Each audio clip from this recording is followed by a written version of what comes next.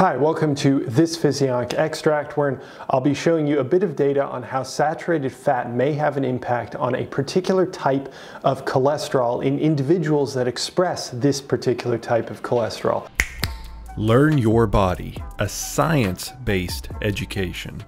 So if you've ever heard your doctor tell you that you have a high ApoB type of LDL cholesterol, then that is the cholesterol that was investigated in this particular study, along with total cholesterol. So in these particular individuals, which was found in a particular study that I dissected, and of course I've got my notes as well as the study itself in far more detail than what I'm going to explain here, that you can check out and is linked to this piece of content.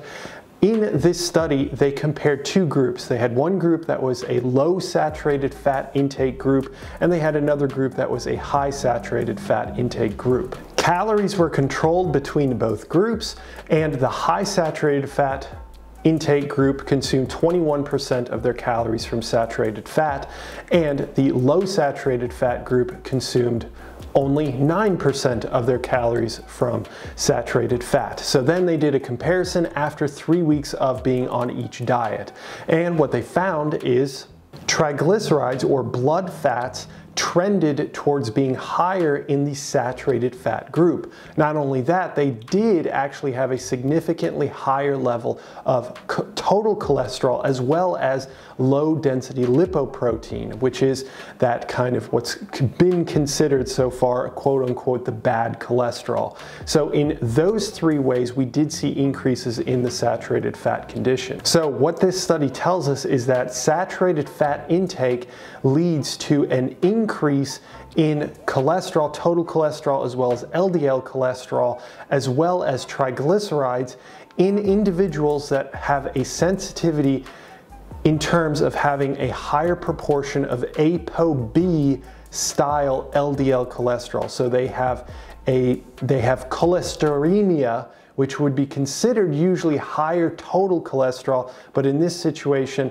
there is a higher proportion of ApoB style cholesterol, which means that the LDL particles, which are low density lipoproteins, tend to be smaller, and therefore the idea is that they can move into the arteries more easily and therefore clog up those arteries and wreak a bunch of havoc.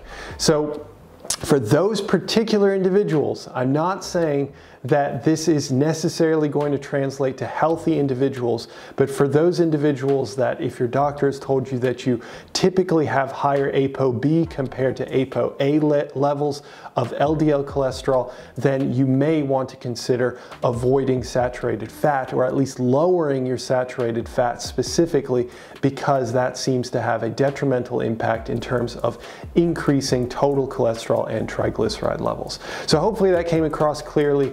And with that said, of course, you can check out all my notes. You can check out the study itself, which will be linked to this content. And with that said, I hope I have the absolute pleasure of speaking with you in the next one. Have a good one, guys. See ya.